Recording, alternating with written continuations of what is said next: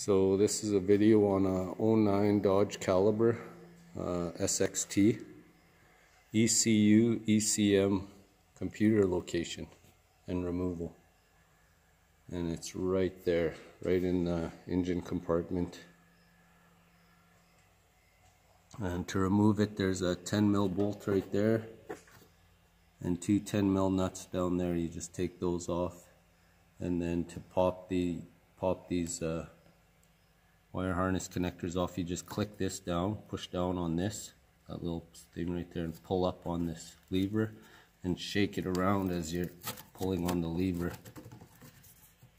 Don't force it because it might bust off, and then you pull off the wire harness like that.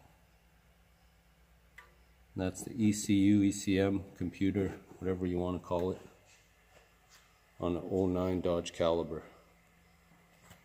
Thanks for watching.